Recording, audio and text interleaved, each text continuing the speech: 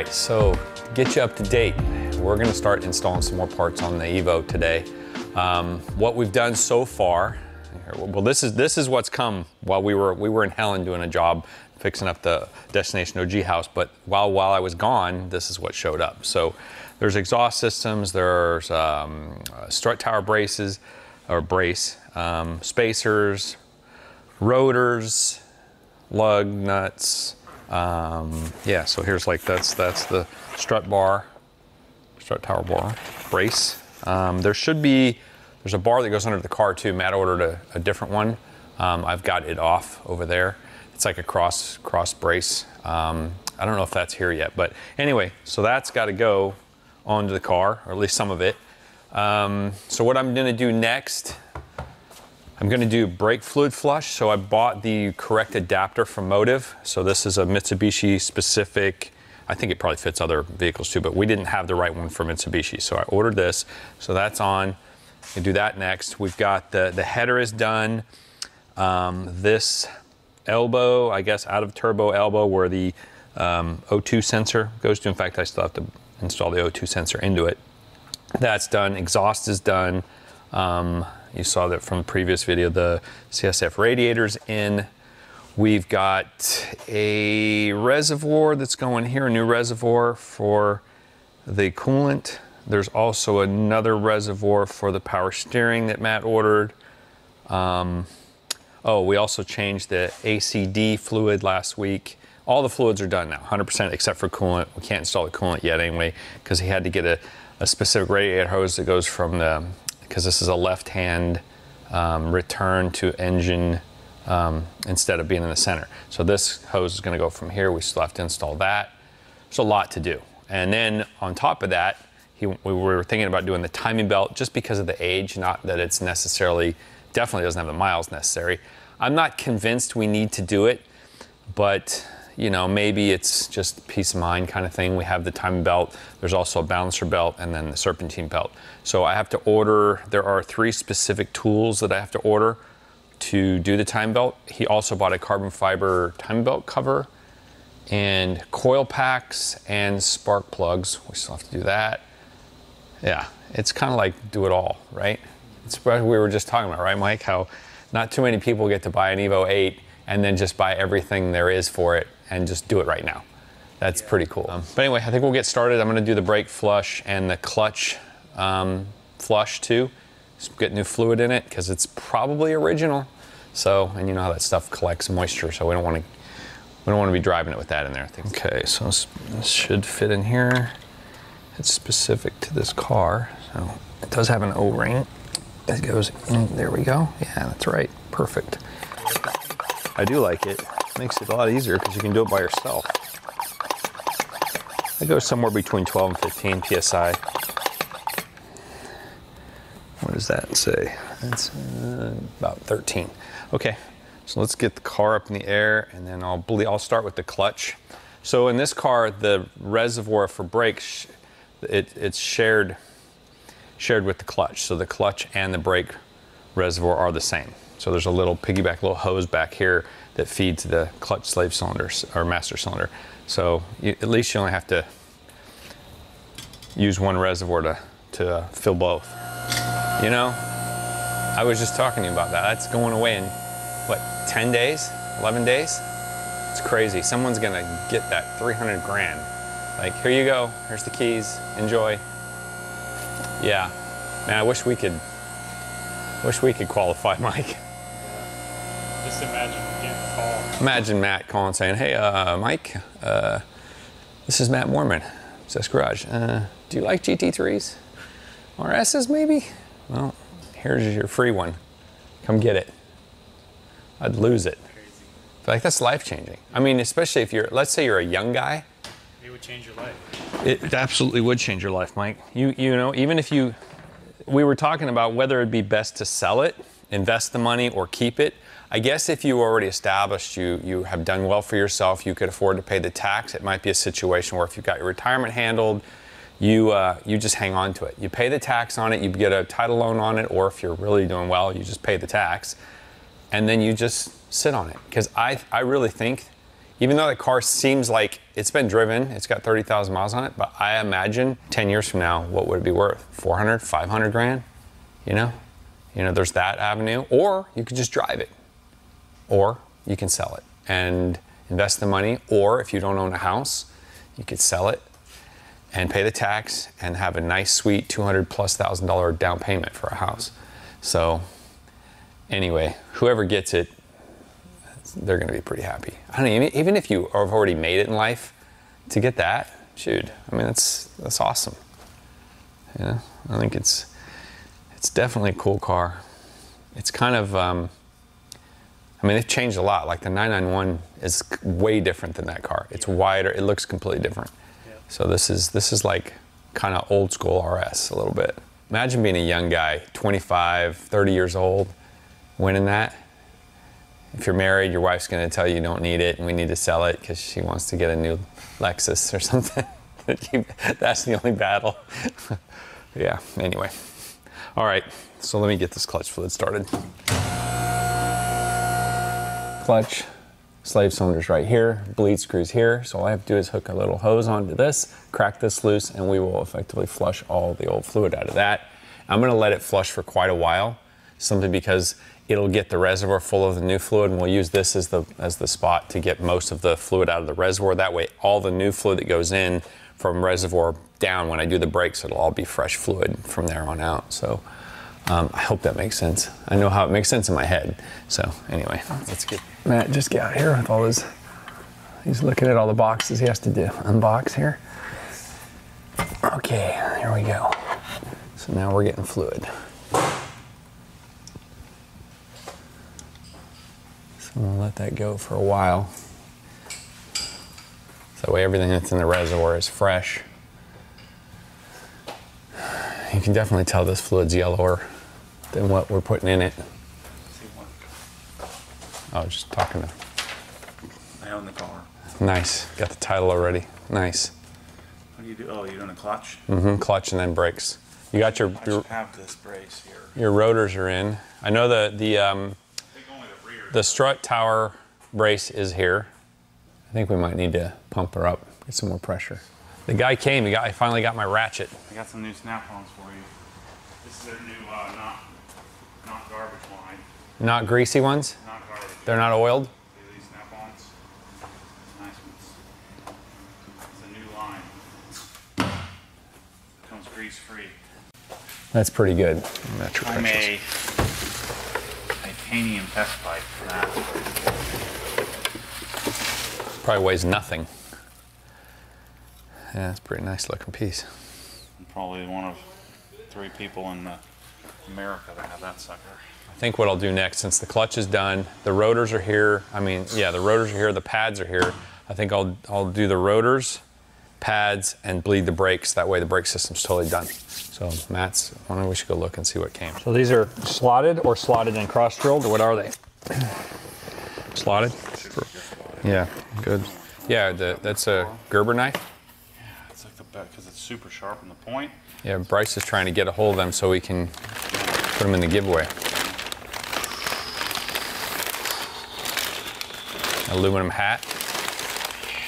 That's what it's at, homie. Yeah, that's a pretty nice piece. That's good. That's really good. This stuff makes me happy. So the process we're doing is I'm pulled the caliper, Matt's cleaning the caliper, getting it all dialed in, and then he's gonna coat the caliper. While he's doing that, I'll pull the rotor. We're putting stainless steel brake lines on, which is what I'm doing right now. I'm pulling the brake line. And so by the time I get all this back together, he'll probably have that clean and coated. I'll load the pads on it, and then we'll install it on the car. And we'll just do that in all 4 corners and then bleed everything. These are surprisingly dirty. So I'm getting the steamer out. I think, we'll see. I mean, if I'm not track driving this thing, I wonder if these will fade. I think they'll be okay. And everybody's talking about how these will fade. Is that a chip? No, I think that's some schmutz on there. You really need some, I need some ice is what I need. Some dry ice. This would take 2 seconds if I had dry ice. So once we get the brakes, timing belt, once we get all these parts done, I'll drive it around a little bit and then we'll go then we'll take it down to Scott and we'll get all that undercoating bull crap off the car. Here are those jank lines. Yeah. Yeah, this thing is gonna be, it's gonna be pretty nice. The 2 HKS exhaust should ship in a couple days, so before we even get this thing off the lift, we'll probably have another one. We'll take that Tomei business off before we even get started, before we even turn it on. I think it's gonna be a 30-second deal. Oh, nope. Yeah, fire it up. Yeah, that sounds like. Yep, nope.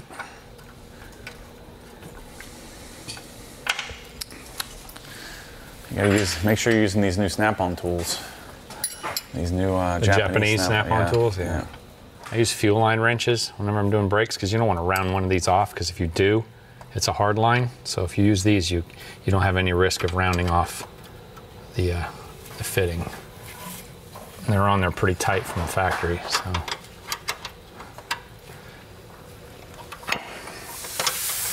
Okay, brake line's on. So we'll snug that down after we get the caliper back on, and we got new banjo fittings that go right there where the caliper is. So I'll wait for Matt to finish that, and then we'll get this on. Meantime, get this rotor off.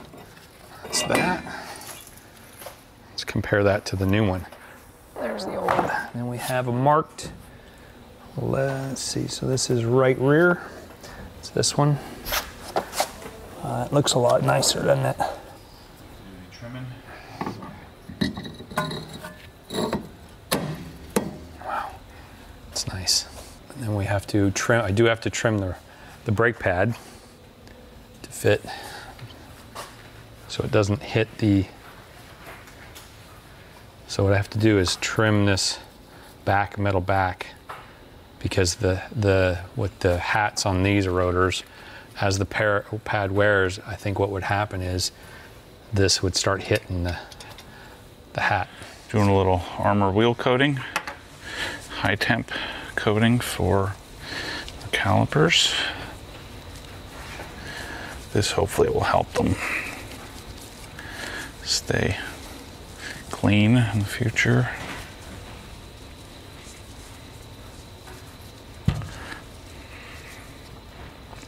It's nice taking them off the car, because then we can get the back of it a little better. What I may do, I'll probably put this single coat on right now. We'll mount them on the car, I'll let it cure for a day or two.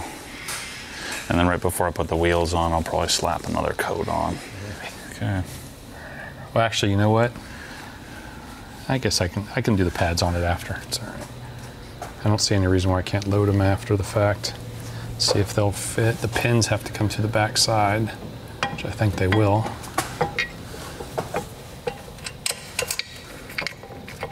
Yeah, it's a nice looking stock brake. Yep, I think so. Once we get all that goop off the bottom of the car, it's gonna look great.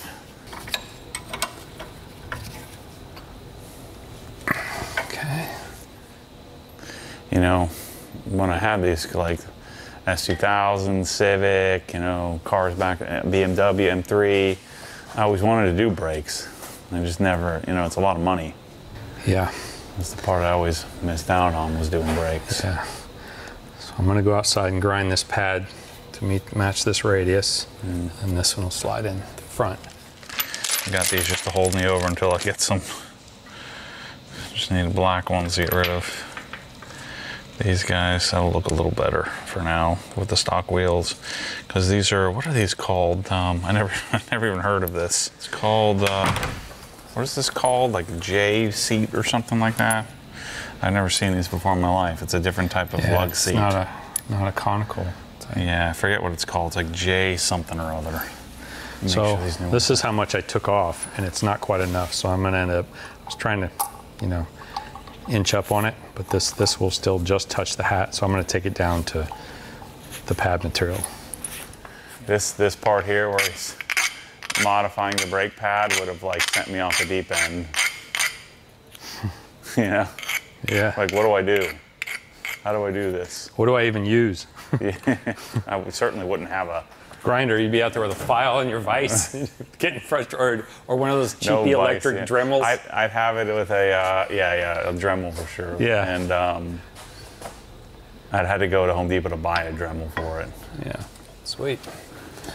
Complete. Coat the hat here. And put the spacer on. Yeah, then you can put a rear wheel on if you want. Well, actually, I could bleed the brakes though. Yeah. So don't do that yet. You know, while I'm here, I'm just gonna throw the second coat on right now. Oh, shoot. Don't tip your coating bottle over. That's a little word of wisdom. I just dumped about $1.50 on the ground. This is gonna be a real nice car. Wait till you see some Öhlins. I get those Muellerized ordered today. So what I did is I called Muellerized.com. I talked to John Mueller, and then they send you a form, and you say, you know, here's what I'm planning to do with the car. In my case, I'm planning to shine it with a diaper, you know. I love that. And a microfiber diaper. And so I want street, so like autocross street level, you know, is kind of what you're looking for. I'm not looking for a track set up,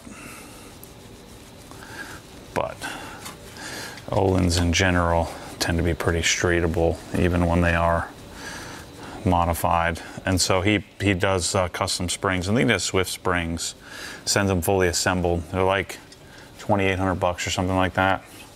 Well, the other side's done. So now I'm pulling this caliper off so Matt can work on cleaning and coating it. Put my graphene gloves on.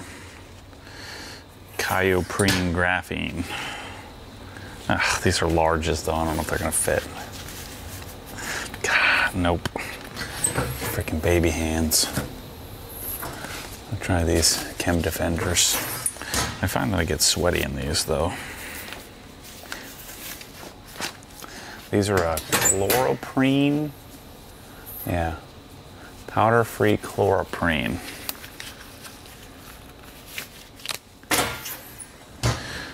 Got the steamer ready. This time we'll steam it right from the beginning. Yeah, I think it might be better to clean it first. I mean, it doesn't make such a mess. So watching this movie on a plane. Which one? It was like, I don't know, Deer or Abby or something like that. Uh-huh. And these two chicks are splitting wood. Uh-huh. Right? And they're wearing safety glasses. Like, you know, they've got first of all, they probably pre-split the darn wood. Yeah. Or they've got some really dry, you know, most wood you can't just split with a darn, you know, with an axe. You have to use an awl. Right. Or pawl. But even that, you like all the wood we used to split, you have to use a splitter. Yeah. Like a hydraulic splitter, yeah. Yeah, because you could sit there with an axe all day. Well, that's right, especially oak. Yeah, you need like a really old, dry, like alder or something like that, maple maybe. Yeah.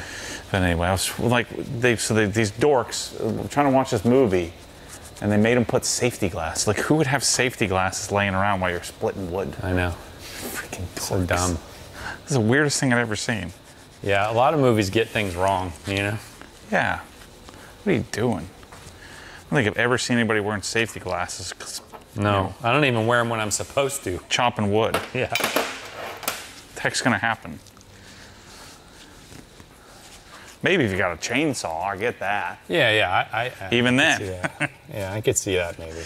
So these shims, I was noticing these shims are glued on, but I'm gonna have to look. The new pads did not come with shims, so I may just, I mean, even though these are glued on, I don't know if it's weird that they only go part of the way around. You can see I peeled that one off, this one's still glued on. But I may use them. These shims are definitely epoxied onto the pad, so I peeled these off. I'm gonna go ahead and install them on there just so that we have them. There's a reason why they're there. So, funny thing is, I don't think I've ever seen a shim that only takes up about half of the piston area. And there's an arrow forward which way they're supposed to be mounted or installed. So this is the rear pad on this side. This is the front pad on this side. So I'll go ahead and pull the pins and slide these in. Caliper bolt torque specs are 59 foot-pounds for the rear,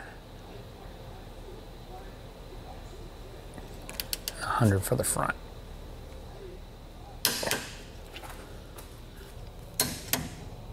That's it. These aren't undercoating everywhere, man.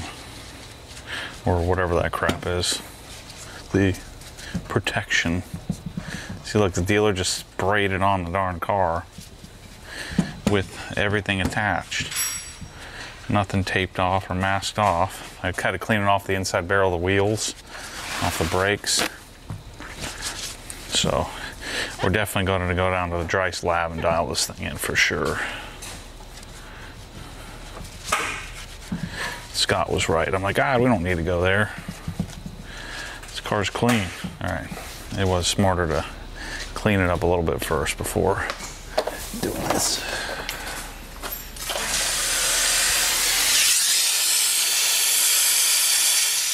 It's a clean looking caliper right there. If I had dry ice, I'd clean this in 12 seconds.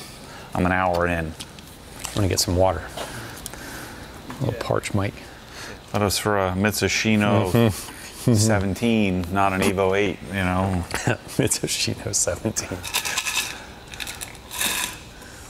What's the car that they still make? Oh, they make an SUV. I don't know what it is. It's not, they don't make the Galant. It's probably on 17, iteration 17. I forget what it's called. It's literally one car. That anyway on the US side. Yeah, Mitsubishi used to make everything, man. They used to make the Mitsubishi Mighty Max, which was also a Dodge D50. They made a Galant, they made a Diamante, the Eclipse, well, they made 3000 GT. They make great TVs. Yeah. And they make, I think they build ships too. Or maybe I'm wrong. Air conditioners. Mm-hmm. They still make great air conditioners. Yeah. Mitsubishi, they used to make fighter planes too. It's the kamikazes used to use. Those are the good old days. Water's Tastes a tasting little bit like pond water. Tasting a little. See that cup, Mike? Wait. Yeah, that's nice. That is a special edition, one-off. Oh, what was that from? You pulled it out of the trash and I threw it in.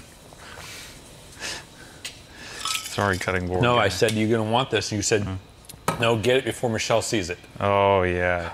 The last thing she needs is another cup. Yeah. There's cups everywhere. Waba's been eyeing my cup too. He needs more cups. Yeah, I don't have any. You don't have enough cups. Not quite as nice. No. You've got a plethora of cups, Mike.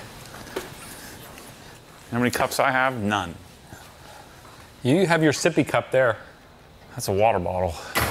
You can call it whatever you want, but it's a sippy cup. It's just a grown-up version of a sippy cup.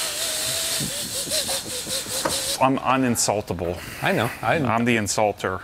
You don't. Never insult the me. insultee. Yeah. I got all the internet for that. Waba, he told me the other day, we have the mileage on this. He said, "Isn't that year you were born?" That was pretty good. Yeah, that actually. was in the video. I thought that was the pretty opening funny. of the whole video. Yeah, you edited that. I thought it was pretty funny. I thought that was pretty good. Usually you're not very funny. That was pretty good. I had to laugh. This doesn't bother me either. You gotta, as soon as you turn that camera on, it's like wit just starts coming to my head. I have to shut it down. like one part of my brain's going, ah! And the other part is just wit. Yeah. I have to shut them both down and just try to balance stay focused. between crazy and smartass. Yeah, it's hard.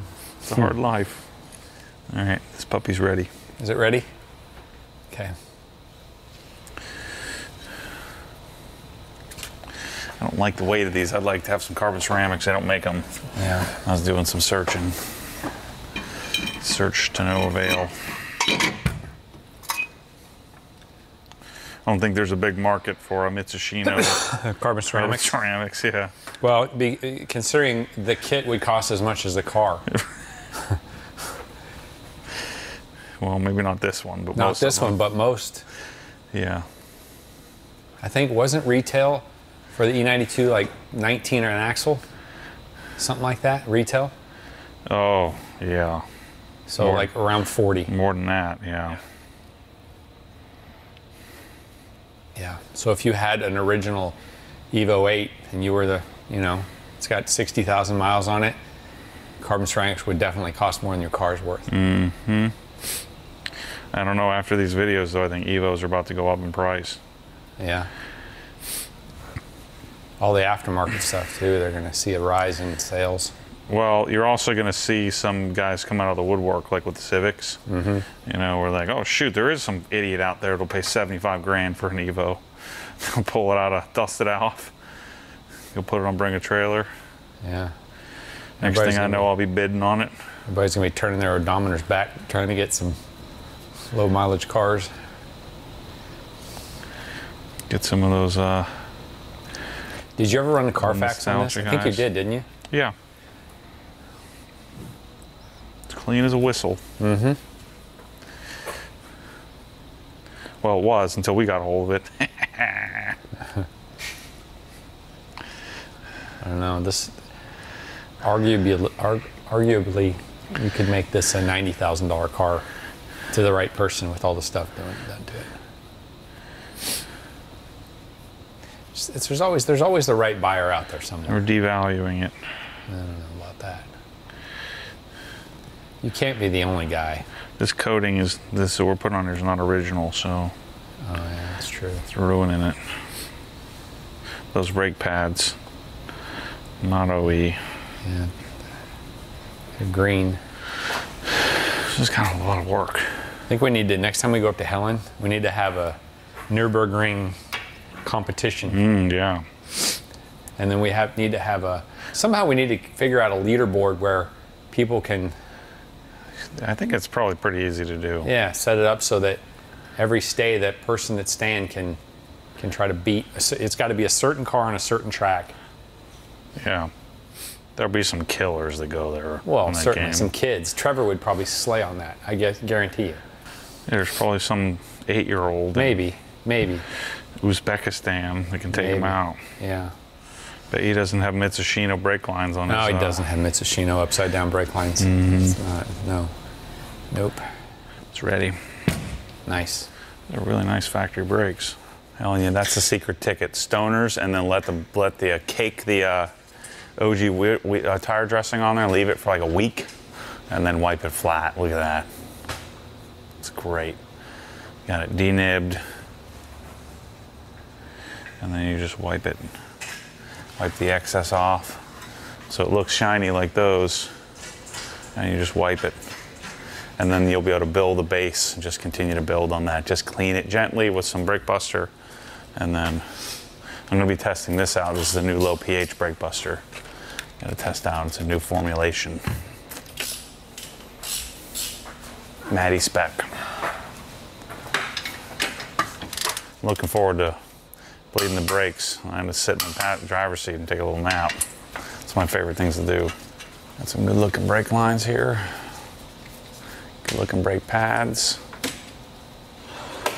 It's for all those power stop I'm going to be doing out there in Lady Lake Boulevard. Lady Lake Boulevard. Yeah. Lake Griffin Road. Hoping to be up on Cherahalla Skyway on this sucker. You know, this would be a fun car up there. You could get it set up right. You know what's even more fun? A GT3 RS. Well, yeah. Steps, baby steps, Matty. You got to go backwards a little bit before you can go forwards. I don't do that. I need a couch in here. You keep saying that, but you don't get one. Oh, do a few minutes of work, I gotta sit down. I ran a little hard at Helen. the first few days. Then I went, did some bad things on the plane, ordered some real snacks. Yeah. Oh, that was a terrible. Well, you know, idea. I stopped and got some cinnamon rolls, so I ordered with you. Watermelon slices. Well, that's not bad. No. The sugar. Oh, the like candy. The troll. Oh, the yeah, candy. Like I was like, wait. And then I ordered like the troll worms. I know what those are. And then there was this chocolate place that had. Oh my gosh. They were like $8 Reese's peanut butter cups. Ryan took one bite out of it and threw it away. He didn't know it was $8.75. He's like, there's peanut butter in there. I'm like, you idiot, what do you think it was? It's a peanut butter cup. Oh my God.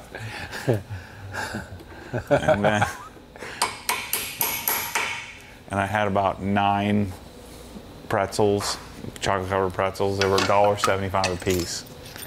Oh my It's gosh. like, I ate $56 worth of candy. It's so sick. You're a gifted individual with this, the snacks. It's a bad night. I knew I was starting a new program. And then I had to run a 1.5 miles, do 80 burpee box jumps and 80 GHD sit-ups. I thought I was gonna die. It's 92 degrees out. Yeah, that's why I need a nap.